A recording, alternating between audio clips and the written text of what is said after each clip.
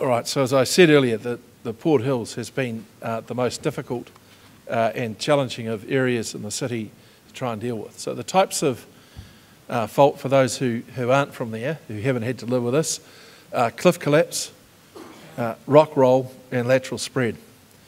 And you'll see in the three photographs that are there, rock roll is in the top. Oh, sorry. Okay. The top be your right-hand photo is it your? Yep. Is rock roll. And you'll see that a very large rock has scoured that land out in front of that house and then rolled straight through it. The next one is cliff collapse, where the land has simply disappeared beneath a house, taking, in this case, a large amount of that house with it. And then there is lateral spread, which dislodges large boulders. In this case, you'll see on a road up, I think it's on the Summit Road, some very, very big boulders on that road. And one of the issues has been trying to identify how much of the rocky outcrop that exists in the Port Hills may be subject to rock roll in either a future big rain event or in extreme dry weather. So last January, extreme dry weather, a rock had land contract from around it, and then it just simply rolled itself out. It was, I'm told, 40 tonnes and could easily have killed people or at least done more substantial damage had it not stopped.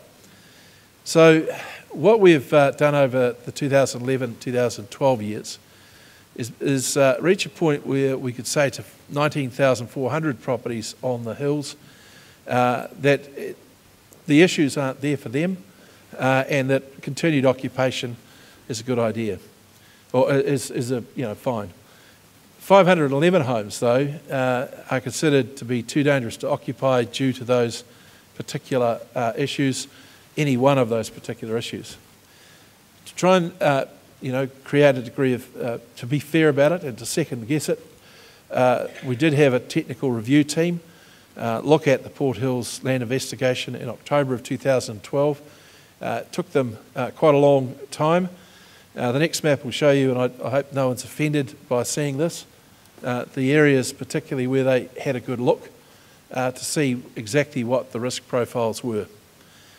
And what they've come up with, and we were ready in September to make that final announcement, to tell people what the situation is. When we got derailed by the Quake Outcasts court case, and people say to me, well, look, these guys were uninsured property owners who were simply taking you to court because the government wasn't paying them enough for their uninsured property. That would be fine, but the judgment said that it called into question the way in which we'd done all of this, the process that we'd used in giving people this information and making them the offers. The problem then was that if we were to progress these offers and to announce this, we would be doing so under a process that the court had deemed to be inappropriate and found ourselves effectively in contempt of court. So we're not appealing because we're worried about how much is paid to uninsured property owners. We're appealing because we have to have the ability to give people the information about the property they live in and the opportunity, if it's required, to move off or the comfort that they can stay there. So it's a very serious issue, and it's one that's, I've got to say, personally very, very disappointing, because I know how much work had gone into trying to reach an end position on all of this. And I hope that the appeal doesn't take too long. I'm concerned, I have to tell you, that if the appeal is not won by the Crown, then we would be in a pretty dire strait, having to find another way to do what is necessary for these people. So I hope that the court understands that these are not business as usual situations. It may never happen in New Zealand again. Please God it doesn't.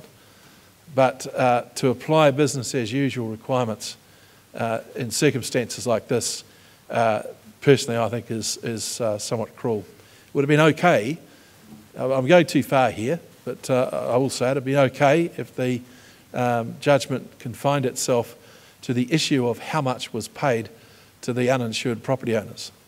But it didn't. It went well beyond that. So how do we sort of deal with all this? I'm flicking up a map. I want to tell you this is not a real map. It's a made up thing, so please don't try and work out what property is where.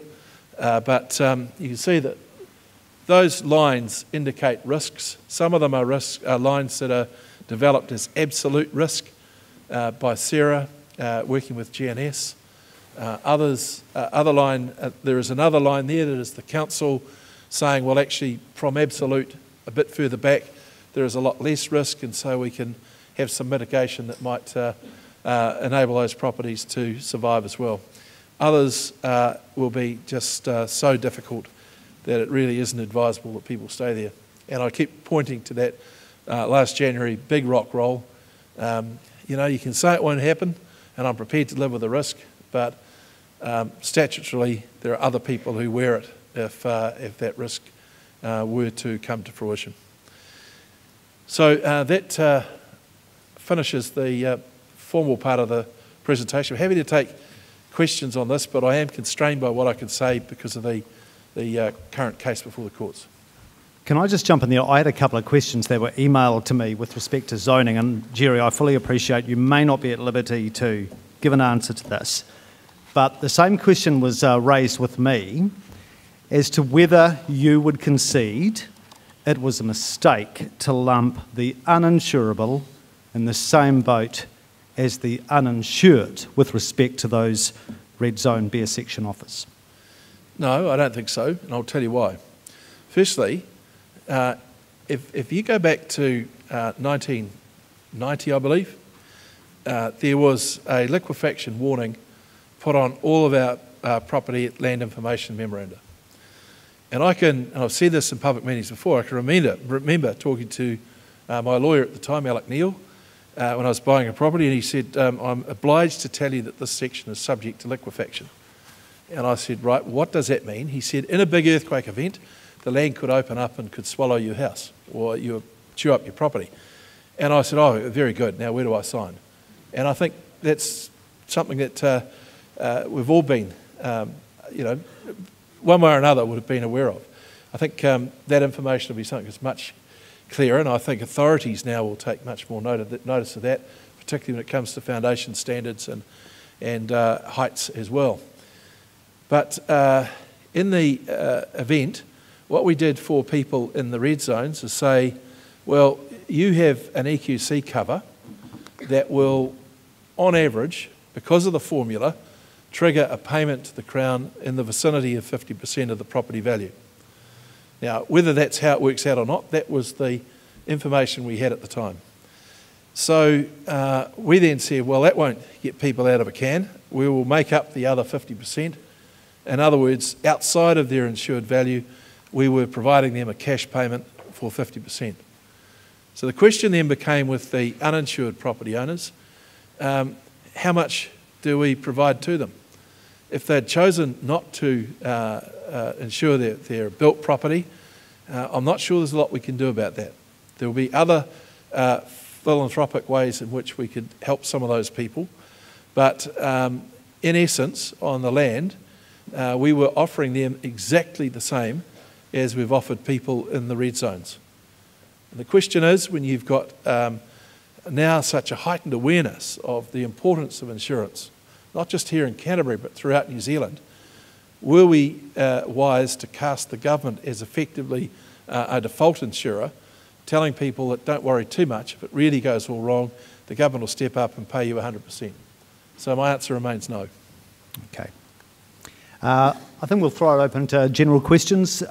Just to be fair, if you've got any zoning related questions, we'll start with those since that's the section we've been in. We'll start with those and then we'll open up to general. Okay, where are my rovers? Yep. Yeah, I've got a property that's been red zoned due to risk of rockfall. We've been making great progress with the council trying to put rockfall mitigation in. We've got geotechs have actually put quite a few proposals together. The councils have indicated that that would actually reduce our risk to the acceptable level, but CERA still refused to change the zoning from red to green. I'd just like an explanation as to why.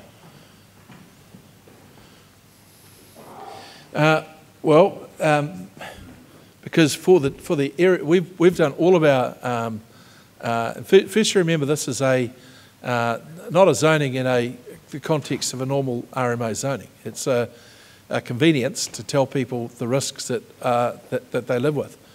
And while you might make that case, and I don't know your situation, the reality is that the area-wide situation hasn't changed.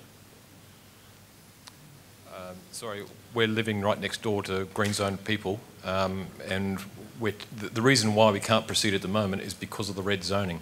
Insurance companies won't offer us insurance, and our bank won't offer us continued finance on our mortgage because of the zoning. Even if we have our section 124 removed and everything, and we can actually get a building consent, we still can't do it because of the red zoning. Yeah, but don't forget firstly, you know, once again, I'm a little constrained, but the line that is between green and red, so if you're right next door to a green property, that line will have been struck carefully, and the underlying area-wide risk remains the same. So what are we supposed to do? Say to insurers, well, actually we'll ignore that risk, or to anybody actually, we'll ignore that risk and we'll make that property green. When it doesn't matter what you do, the circumstances remain the same. I can't change the geology that creates the risk for your property. But we can change the form of the land to protect the properties from rockfall risk. And MB is willing to remove that's not our job. But sorry. Your job is to actually allow people to move on with their lives and recover. But you're putting something on us that is not our responsibility. If the Christchurch City Council decides to remove your Section 124 notice, it's gone. So can you explain why there was remediation work done on Lucas Lane? Lucas Lane we tried to do remediation, looked at remediation wherever we could. Lucas Lane was one isolated place where we were able to have contractors come in and they cut the banks back, they battered it back 3 levels. The private property owner on whose land that remediation was carried out was a willing party in all of that, and it was an incredibly simple thing to do. And that is exactly the same situation that could be applied to my property as well. Well, I don't know your circumstances. I'm just telling you what despite several times of trying to contact you to ask you these questions, I've not been able to get a response from you. Well, that's okay. Sorry.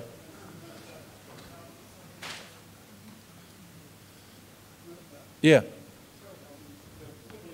Sorry, I can't. You haven't got a microphone. Well, you need to use it. I can't hear you. We'll get a mic to you. That's better. Okay. I'm in a similar situation to Tony. Civil engineer, you say that zoning is providing me with information about the state of my land.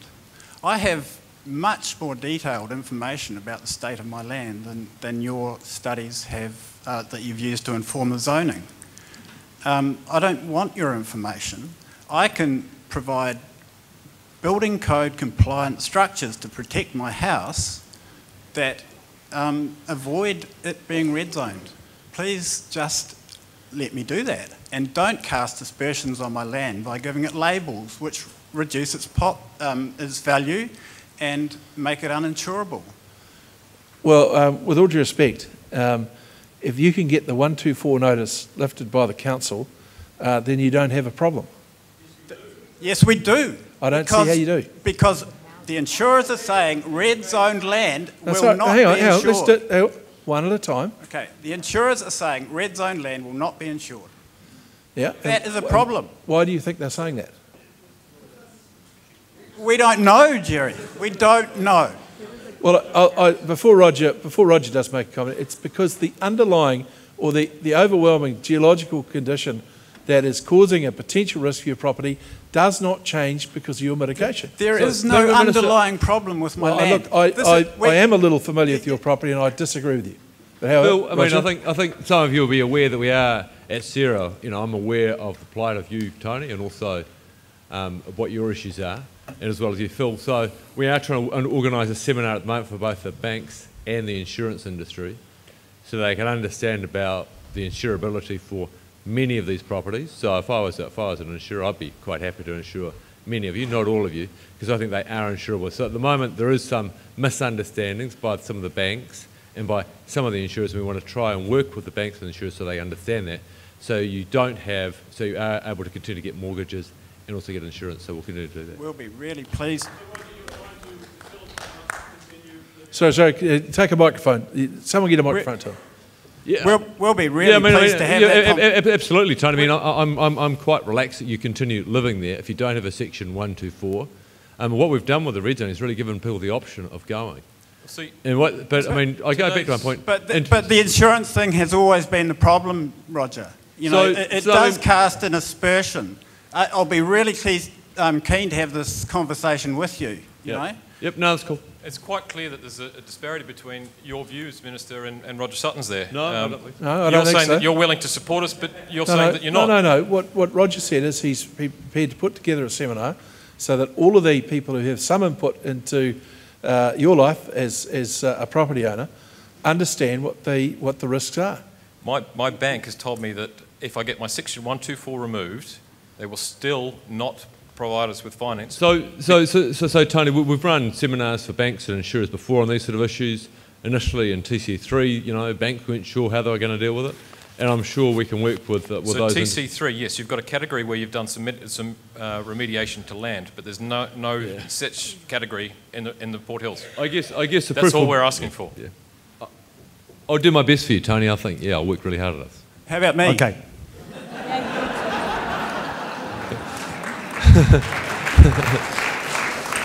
And Phil, I'll work really hard for you too. Promise. Look, I think all that does is, I fully understand the difficulties that you've got individually, but what it does is start to explain the huge range of complexities in the Port Hills. They're not straightforward at all. So I don't have a desire to get you off your property. What I have is to be concerned about what are the overall risks and what do we know and what are we obliged to publicly state. And that's where it stops. So if there is some other arrangement, then and we can be convinced that the risks that are pertaining to your property are not area-wide, then we'll see where Roger can get you. Okay, moving on. Next question. It's always been the case, as it happens. Yes. That's why we had... No, with all due respect, sorry, that's why we've had a review. We've spent literally tens of millions of dollars trying to create the best opportunities possible for people in the Port Hills. It's why we've had the review process, led by an independent guy, Dr. Keith Turner, and his team. No input into that from me. They've reported to me what they found. If you met Keith, you'd know that there is no way that anyone's going to get in the road of his independence. Well, that's what I would like to do, but unfortunately I'm constrained by being in contempt of the court if I do it. Yes, I am. That's exactly right. Righto. Next question. Yes, ma'am. Minister, could I please ask you to go back to your first slide on the Port Hills showing the 3 different property damage? Could you please go back to that for me? And yep, nearly there. The one on the bottom picture is the rocks outside our house at 10 Heberdean Ave. And I know I do not want to minimise anybody else's issues that they face and continue to face in Christchurch. But as a family, we are eternally grateful that we have been red zoned, that we have lived on that property for 25 years, never a rock coming down. That was June, that was not February, and we are really grateful that we don't have to live there. I'd like to think that sometime soon we might even get our insurance on our red-stickered red zone home, but I am really grateful that we have been red zoned. Thank you. Okay, thank you. Mr. Brownlee, up Yep. here. I have to stand up to finally get a chance. Right up the top here, Mr. Right. Brownlee. Yeah, I'm sorry, I've got And, the lights in my eyes and my glasses make me a little bit Joe 90, so I'm sorry I couldn't see you for a minute there. Thank you for your patience too. It's a very good word, that patience. I'd like to direct this question to the EQC and the insurance about the frustration for our children, the frustration for older people. We have a son who lives in Reginald Street over near Travis Country. They've waited 3 years, fair enough, they didn't mind that. The insurance company said that it was a complete rebuild because of TC3 land. Then they come out and had a look and they realised that it wasn't just a foundation around the outside, it had piles that had to be redone. So then EQC come out and they said, oh, you've got 75 piles here that had to be replaced. So now it's going to be fixed, it's not going to be a rebuild. So 3 weeks ago on the Monday morning they started, but hello, the insurance didn't know about the 75 piles, so they've waited another 2 or 3 weeks before they got back to starting the house again. In the meantime, they've got another house to rent. The insurance are paying the rent. They've been nearly 5 weeks in that house. Now they have to get out of that house and go to a motor camp, and with a 2-year-old toddler, with motor vehicles around the motor camp, it even creates a greater danger. I wish A would talk to B, because this is one of the biggest frustrations out, and secondly, thank God the winter's over, because we have had to help them out with $400 a month power bills to keep the house warm. So I'd just like the EQC and the insurance to talk to each other so that our elderly people or our young families do not have this frustration. They're beside themselves. Thank you.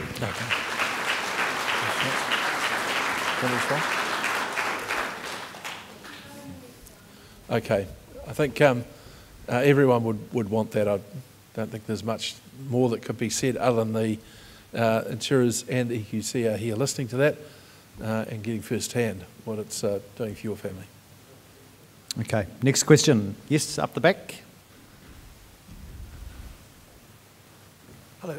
Yeah, thanks for that. I'm actually holding up here two copies of the same sets of minutes released by the Minister of Canterbury Earthquake Recovery, dated November 28th, 2011. In the official minutes released, points 4.12 to 4.15 have been withheld. The second copy is a copy retrieved under Official Information Act.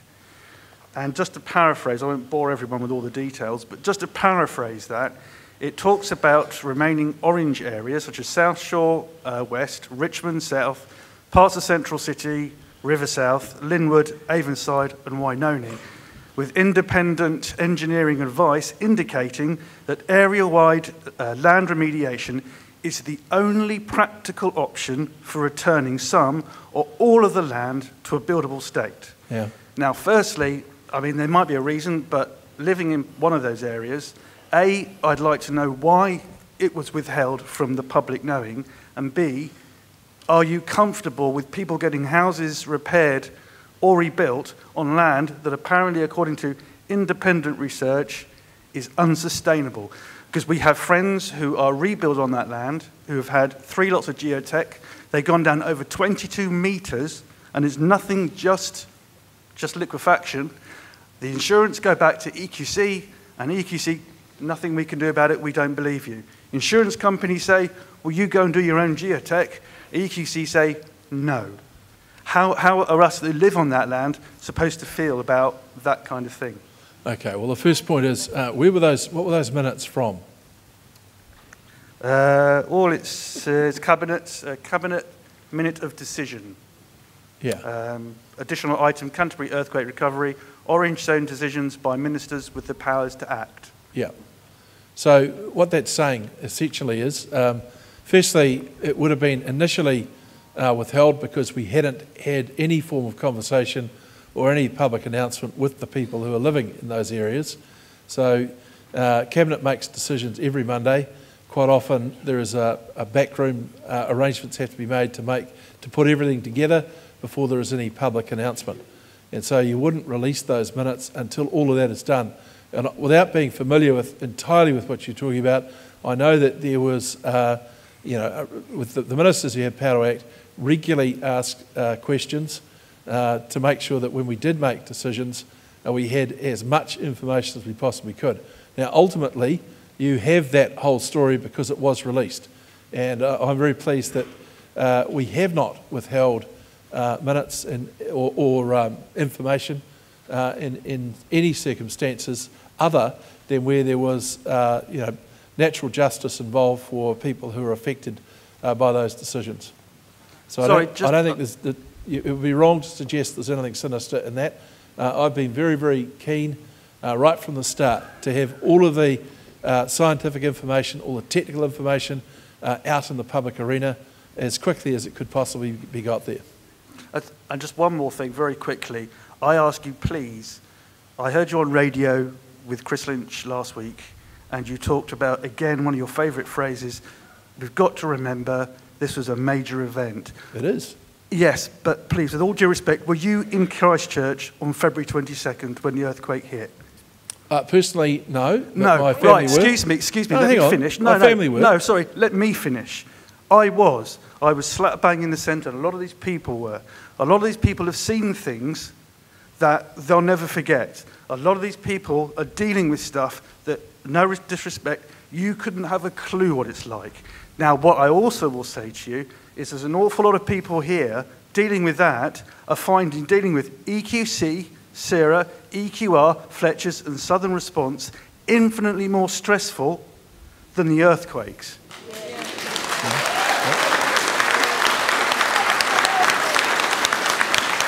That's the truth. That is the way it is. Sorry. All right, Gerry. No, I can't respond to that. Okay. Thank you. Next question. I beg your pardon? Yeah, well, I think...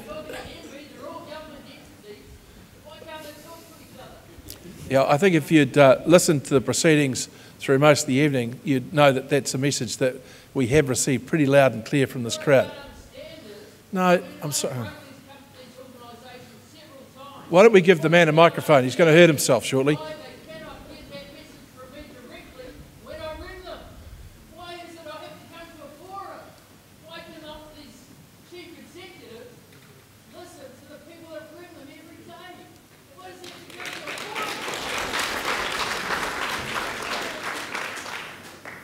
Right, thank you, sir. Next question.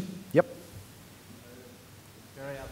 Probably a very simple question. I'm just wondering if any other areas in the Port Hills are likely to go red or not. That's something I can't say. Is that a maybe? No, it's something I simply cannot say. Next question. Where are we? We'll go up the back. Oh, sorry, front first. Sorry, yep. A question to the central government. What methods of community consultation to engage with the local Christchurch community have been undertaken to explain the future intent for planning and land use for the city of Christchurch? Look, I'm sorry, I couldn't see you and I didn't hear all of your questions. Oh, I'm sorry. Apologies. Yeah, I'm wondering what initiatives have been put in place to engage the community of Christchurch about the future uses and land zoning to do with the blueprint and red zones. Well, the first point is there are still people living in the red zone and will continue to be until April or so next year. And I've always thought it was pretty insensitive to start having a discussion about what was going to happen to that land post their moving off. So, I beg your pardon? Yeah, okay, good on you. Yeah, good on you. Where are you? Sorry, stand up. I'm on 3.5 metres above the road, Gerry. I got no liquefaction, My house has got the amount of damage some people would wish to. I got no flooding. And if there is a tsunami, I'll be serving coffee to the survivors. Good. There is no reason to red zone my land because nobody's ever produced the data. You know that, Roger. No one has ever produced the data despite I have asked for it. There is no reason for me to leave my land. Okay, Blair, thank you. So the question is about the process for engagement. The actual land, red zone land, exclusive of Mr Anderson's property, is about 4 times the size of Hagley Park, so it's big. If I just step out of what is into an area that is sort of like my thinking, it's not government policy. The first thing is, we spoke earlier about those floodplain levels, and the Mayor spoke about the Council having to think about some sort of a process or mitigation for some of those potential hazards. Remember, they are datums that are determined according to the best scientific information available. So one of the things that we do have to sort out is the hydrology of the river, not the shape of it, not the bends and twists of it, but what happens if we have a corresponding big rain event here in Christchurch. We haven't had one for some 4 or 5 years, along with some king tides, not spring tides, but king tides, the big fellas. And what is the likely effect going to be of the low-lying flood areas? Given also that the bottom of the river has also come up. So it's 2 effects.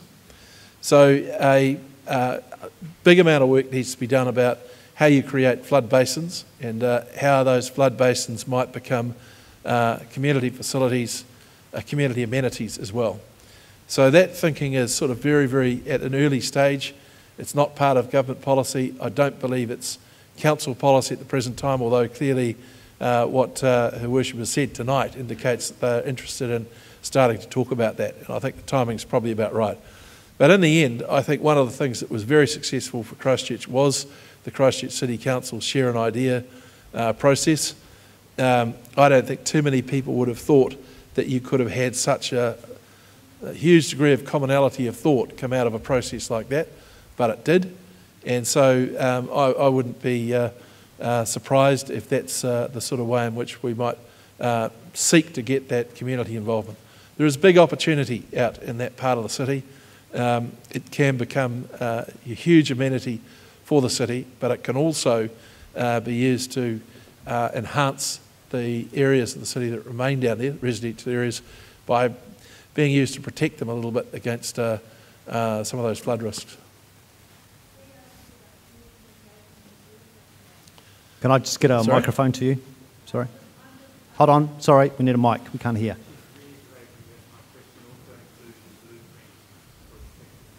Well, hold on. Just so everyone can hear, it's just as good if we get a microphone to the person.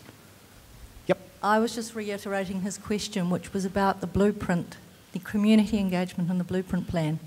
Well, the community engagement, the blueprint plan was that Share an Idea exercise. Well, it was, but let me tell you. Well, look, in the end, isn't it extraordinary that there's a lot of people in this room unhappy with progress? It's got to be faster. But then when we come to something like this saying, no, slow it down, we all want to have another say. It's a very difficult line to walk. But what I will say is this, that the Share an Idea project led the Christchurch City Council to put together a draft plan for the CBD as they were required to do under the Act. Which you dismissed as a wish list. Yeah, Mr Constable, I know that that's what your view is, but what I want to say... No, what I said, well, the expectation was that the government would pay for light rail to the airport and to all sorts of other places. That, I said, was not a possibility.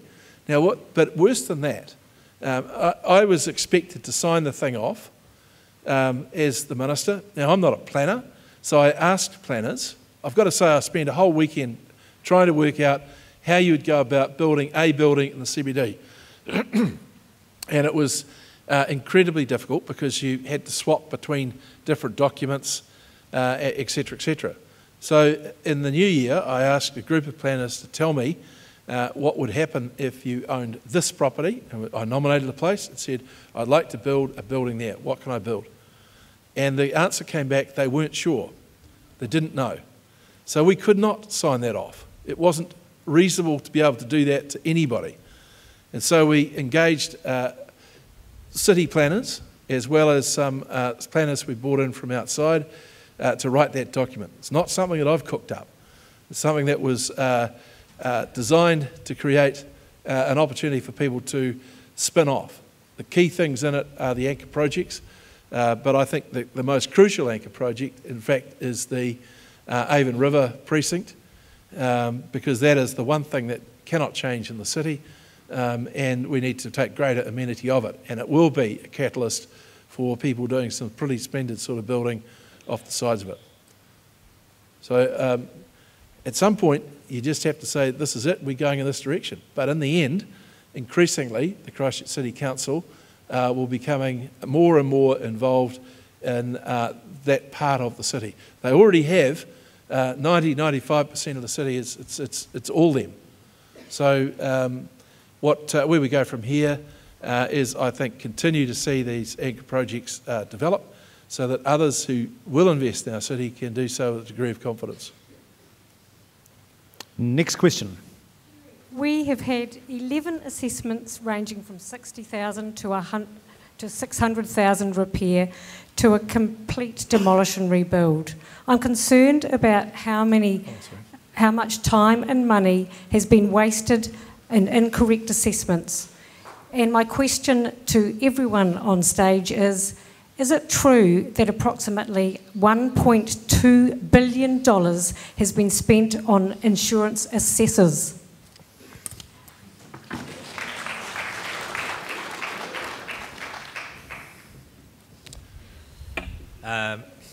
No.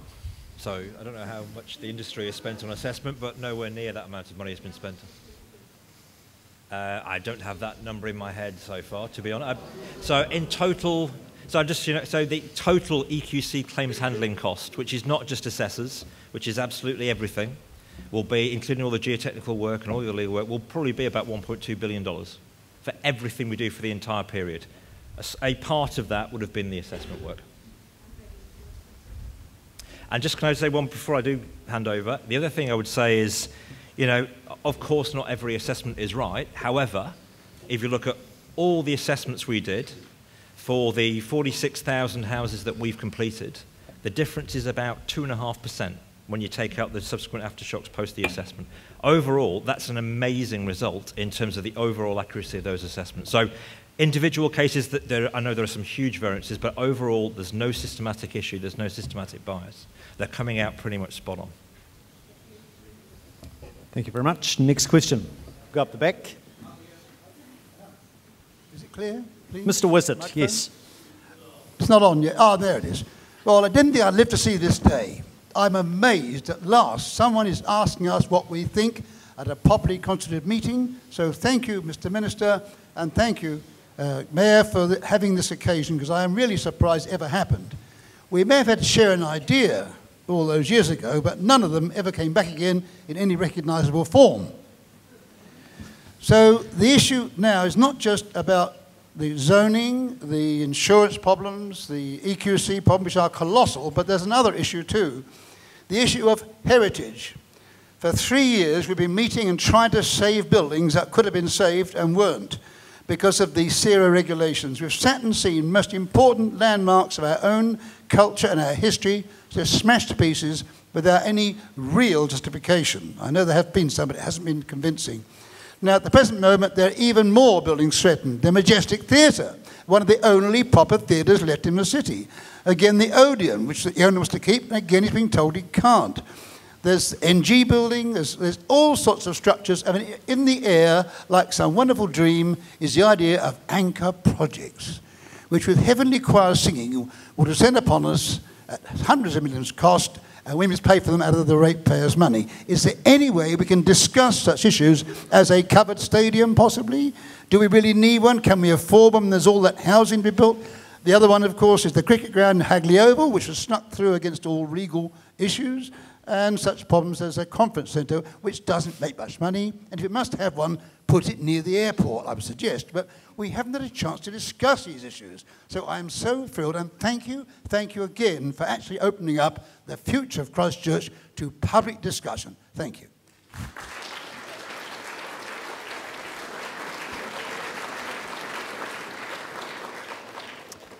Thank you, Wizard. Right, next question also, are we going up the back? Thank you. Yes. We have been told by Mr Brownlee tonight about the risk in the red zones. This is a question for insurance. The insurance have said that they are offering a safe and a sustainable repair settlement or rebuild settlement for Christchurch. We're in the red zone and we've been given a repair in the red zone. How are the insurers reconciling that with Mr Brownlee? Why are they not respecting the risk upon the land and offering a repair in the red zone? Well, I'm sure Tim Grafton will make a comment on behalf of insurers, but one of the reasons why we had two types of offer was simply because there would be, we thought, houses where the damage was not going to lead to a rebuild, but the land itself posed such challenges that it would be undesirable to stay on that property. And that's why the government said we'll buy you out at your full 2007 rating valuation. There is just a wee problem with that, is that you didn't account for the anomalies. You knew there would be anomalies within that. I'm one of the Janets, if you like. I got offered $227,000 for a Lockwood home on my land now, because it's a repair as well, and it was a relocated home to start with, so it was an older home in a new subdivision, so it didn't have a good value. The anomalies stand out for people, and they are taking a huge loss. The only option we had was for a repair, the insurance offer to get a higher value, and they haven't respected the government's decision to red zone land, that the land is too risky for home ownership. Why has the Insurance Council, the insurers, allowed repair in the red zone?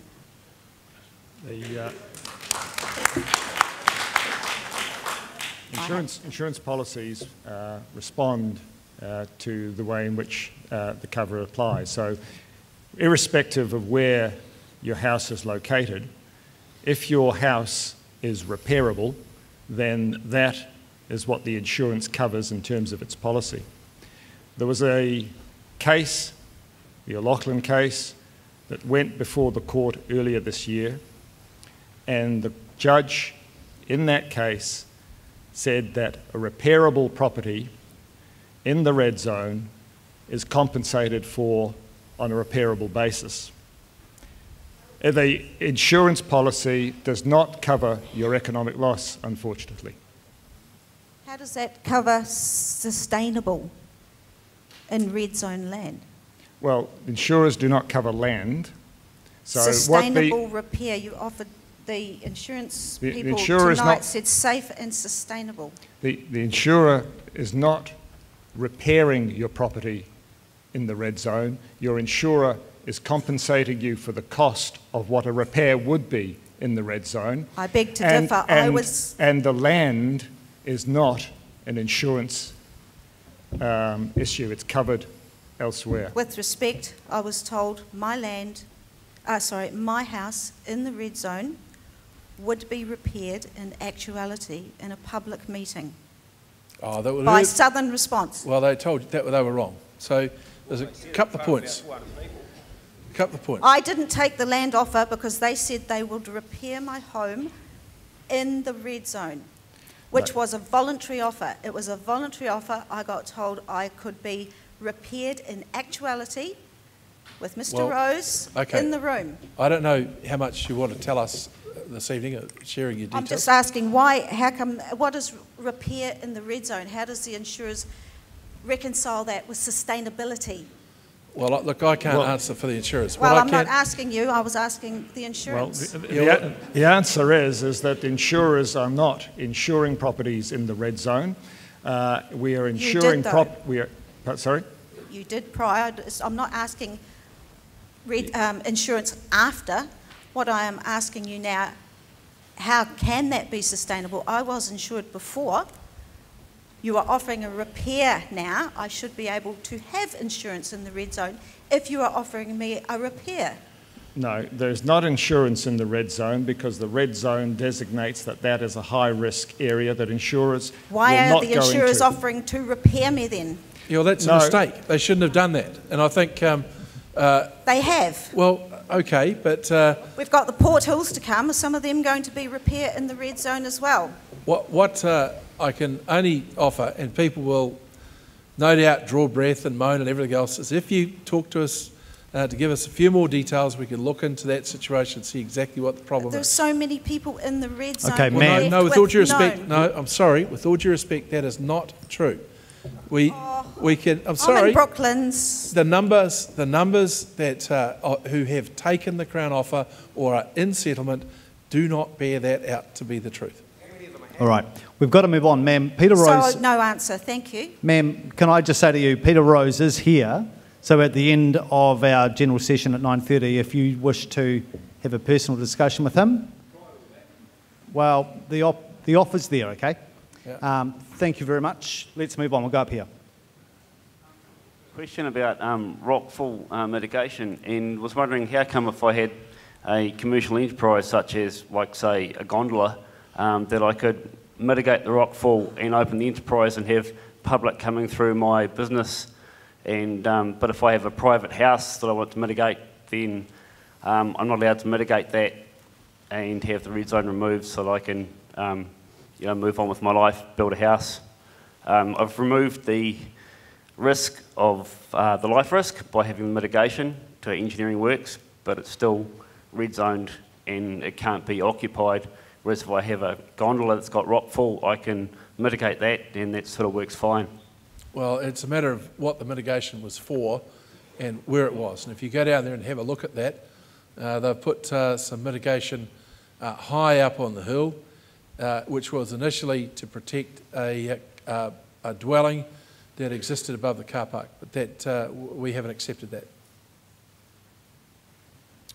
Thank you very much. Question down the front, yes. Hi, I just wanted to follow up on the lady before. We have a property in the red zone, and our question is, right, the insurers have said that it's a repair, right? We want to know, how do they assess, like, the foundations? Are they responsible for actually repairing the foundations of that property? Because if they are, then they haven't added that in to what they've offered us, into the claim. And the other thing is, like, do they need to meet the compliance of the flood? If they're building a new floor, yes. So the repair, what we're trying to establish is that, okay, the insurance company is telling us it's a repair. The engineers are telling us it needs to be, it's a whole new foundation that needs to be put in. But the insurance company... Are these your engineers who you've engaged separately, or how's it work? Well, we've had to get an independent engineer in, and now the insurance company is saying, okay, you've got your report, we're going to get another independent engineer in to have a look at the structure of the property. Who's your insurer? Who's your insurer? State. State. IAG. Jackie Johnson is your woman. Can you come and see Jackie after at 9:30?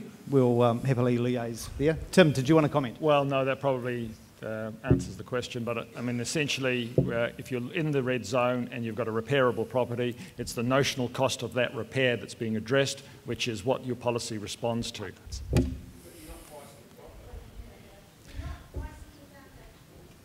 Well, sorry, this individual lady's issue is one that is a case that will be talked about, but unless you're talking about her case, then I think that's one that needs to be.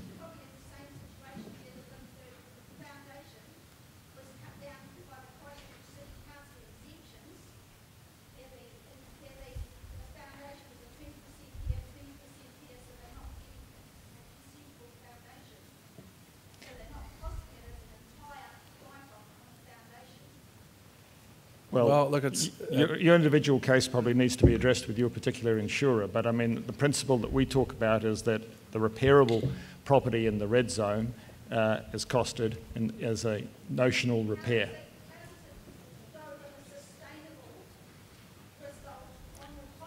Well, no, the sustainability is about having properties that will, in the future, last decades and will be insurable in the future. And that means building properties not in the red zone, but building properties where the land is good and building high-quality houses that will be able to be there for years to come. That is what's sustainable and safe. I'm sorry, but...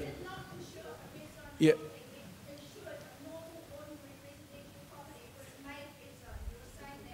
No.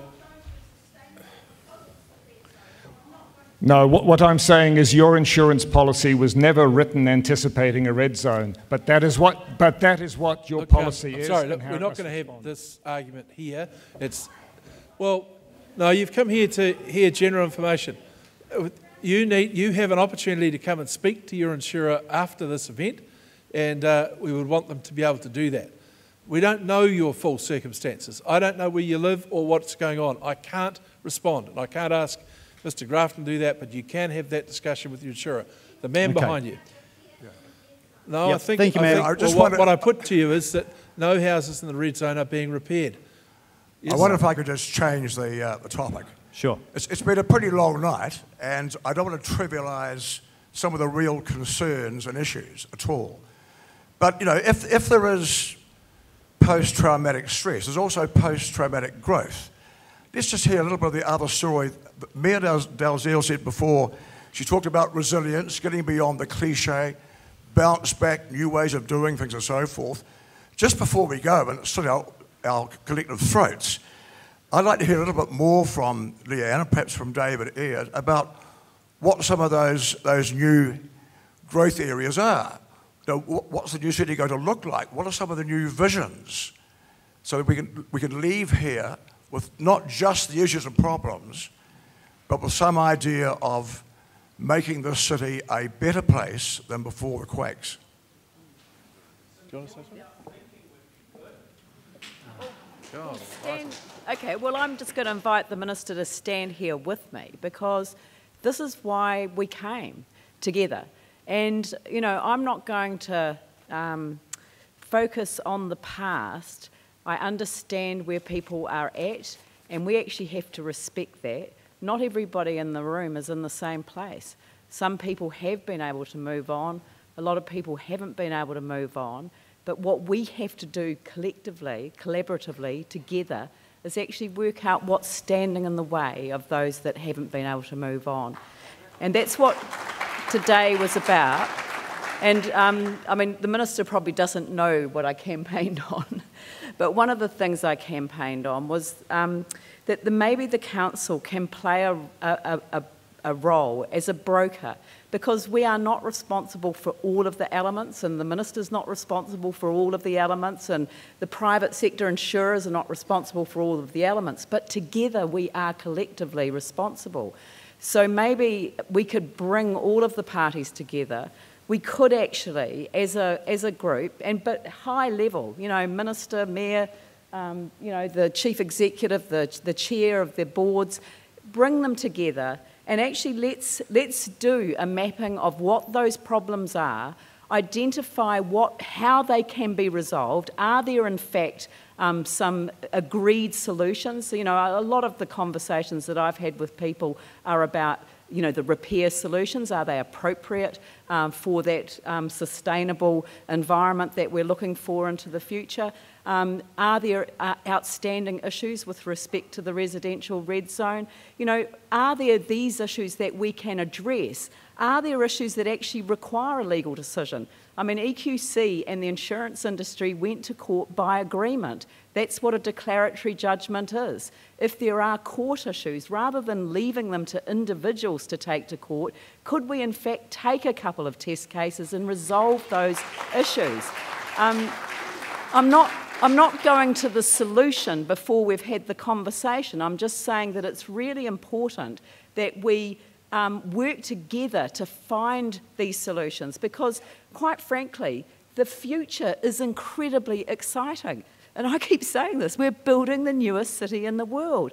But if people are stuck in their awful environment and they cannot see their way out of it, they can't join in the excitement of designing that new city. So I really want us to find solutions to these issues together, and then invite the rest of the city maybe to come involved in a new form of share an idea where we do it together instead of separately. David. Well, David, yes, sorry, yes, Mayor of Waimakariri. To the Waimakariri district as well. We've got 1,000 properties red zoned in Kaipoi, Pines and Karaki, which is probably proportionately as bad as or worse than Christchurch. What we don't have is the rockfall issues. We don't have too many mountains around Kaipoi. But I think, apart from the bricks and mortar stuff that both councils have to do, I think our main job is building community. We've got a district that is rapidly changing. We're used to change, but we've never had the kind of change that we've experienced over the last 2 years. And we've got people who have relocated within our district. A lot of people in Kaipoi said they wanted to stay in Kaipoi. We tried very hard to make that possible. But also, we've got a lot of people who have come from Christchurch, as I did 40-odd years ago. So I think our job is to integrate those newcomers into our Kaipoi, Rangiora, Pegasus, Woodian communities to help them come as part of a community that is already very strong, but it's a community that is responding to change the best way it can.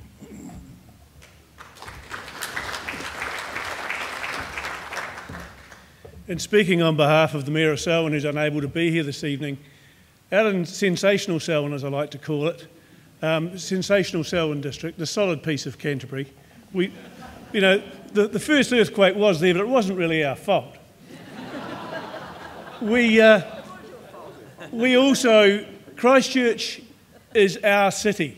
Whether you're in Selwyn or Waimak, Huranui or wherever, Christchurch is our city. And it's always been our city. It's where we've gone to be educated. It's where we've gone to recreate. It's where we've gone to out for an ice meal or whatever we may have done. And I think going forward in Canterbury, we all want to see Christchurch go together as a community, as all of our communities working together.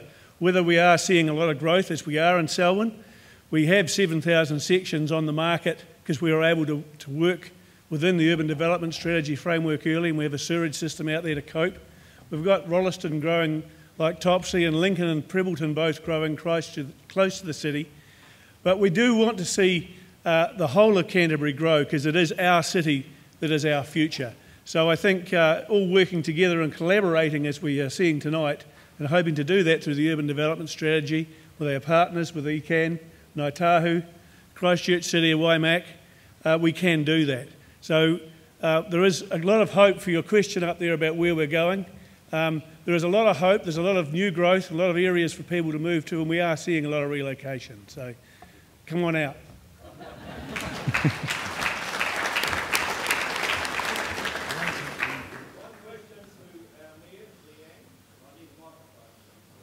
Just very quickly. Yep, we are running out of time. This might be the last question. Last one for the night. Are we working? Yep, final question. Right, Lianne, vision for the future. It might throw the cat amongst the pigeons. New Brighton. Even though I don't live there, but I have fond memories there. I live out at Hornby. The vision I see for New Brighton, knock all those eyesore shops down, build a beautiful big mall for the future for our young people where they gather, a theatre, have safety glass partition all the way along with the promenade to cut out that easterly. build our saltwater pools and the landslides and all that, and I think you'll see New Brighton grow. Is this possible with the way the land has been sinking? Well, let me just say that what our councils started to talk about and is something called co-creation. And I don't know if you realise this, but the Share an Idea campaign won the Christchurch City Council an award for co-creation. But it was the beginning of a process. It wasn't the end. And I think that we actually have to go back to it and remember that what Share an Idea was it was about providing a range of different platforms for different groups of people to be able to have their say about what they wanted to achieve. So if we were looking for some highlights of what Share an Idea said that the people wanted for the city, they wanted it to be clean, green, safe, accessible and smart. I think that's probably a fair summary of what Share an Idea produced. But if we're going to imagine what the future of Brighton would be, well, yeah, I've got tons of ideas what the future of Brighton would be. I had my office there for a number of years. But it's not up to one person or one idea. It's actually up to collaborating and co-creating the environment that you want in your own area. And so I think that we should be working in our community board areas, and every single member of the council has run on the basis of devolving more responsibility back to their community boards to work in collaboration and partnership with their local communities to co-create the kind of community, as David quite rightly said, we want to have. Part of that is about our physical assets, but much more of it is about our natural and our human assets. And if we put the creative energy that I know that Share an Idea produced into our localities, I think the Minister put it really well, that the East actually could provide some enormous amenity to the whole city, and I often think it will drive the recovery of the city in so many ways if we actually open up our eyes to all of the possibilities. All right. Yeah, so glass promenade along the Brighton foreshore. You're not a window cleaner by any chance, are you?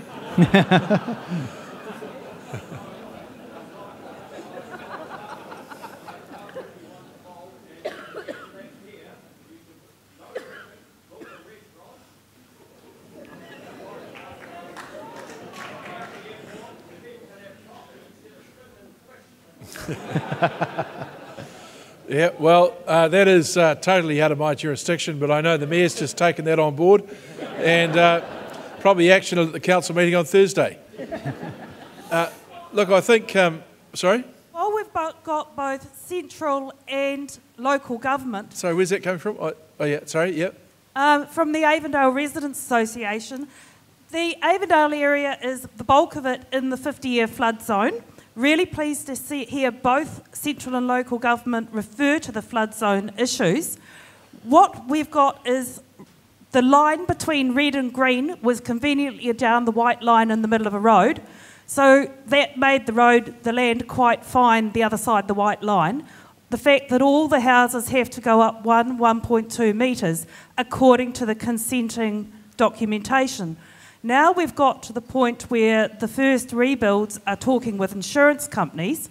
Insurance companies are saying, oh no madam, we'll build you at your existing level using existing rights. Now, having talked then to people at the City Council consenting department, supposedly they can use existing rights and not have to have the expense of building sections up 1 to 1.2 metres. We're confused. If the rules are there to make that happen, how come they can seem to be ignored when it suits? Well, look, that's an issue the council needs to get sorted out, and the Mayor's given the undertaking tonight that that's what they're going to do. But don't discount what two things. Firstly, if that were to happen, all the rebuilds are raised up, the 1.2, whatever it is, and there was a flood, then you do create a Venice-type situation. Some dry areas, some wet. So that issue I spoke of before about dealing with the hydrology of the river and the water table beneath those suburbs is, I think, of paramount importance in trying to work out a solution for the future. because you can change those things and you can mitigate that risk on a very, very broad scale without having to dislocate a neighbourhood with some buildings that are substantially higher up than others. So it is a complex question, but both the Mayor and I are very aware of the need to reach some solutions there. Okay, on that note, we are going to wrap up. I've got a couple of quick messages to make. Gerry, I'll let you wrap up first of all. Yes? Well, look, I just want to thank people very much for coming out tonight. I want to thank you very much for the hearing that you've given us. I know that the issues that you've raised aren't satisfied by a public meeting. That's not likely to be the case. But if you think about what the Mayor said about thinking for the future and trying to collectively solve problems, we have collectively solved a huge number of problems in this city. Oops. Well, she, look, if I made a slip, I was quite sure she said the way through the future was more procreation. So I'll do it when she does. Anyway, the real point is that we have solved a lot of problems along the way, and we have done that very collectively. And those stats that I spoke of at the start, don't discount those. They are enormous, and they're not because of any particular one initiative. It's because literally the hundreds of thousands who live in this city have decided to make their commitment to remaining in this city, and in many cases are doing things differently to the way they used to do them. And that changed, and I think the gentleman up there who spoke about growth through adversity, I think there is something in that. But we are very grateful that you have been willing to come here tonight and tell us the problems as you see them. I'm very grateful. I want to thank the gathering here tonight. They're all people who have very, very busy lives and are very focused on getting a good result here in Canterbury, either through their own company or their undertaking, whether it's from Roger right through to MB with their housing stuff. And I think the willingness that they've also shown to come and sit here tonight and listen to people is admirable. So I think you deserve a round of applause.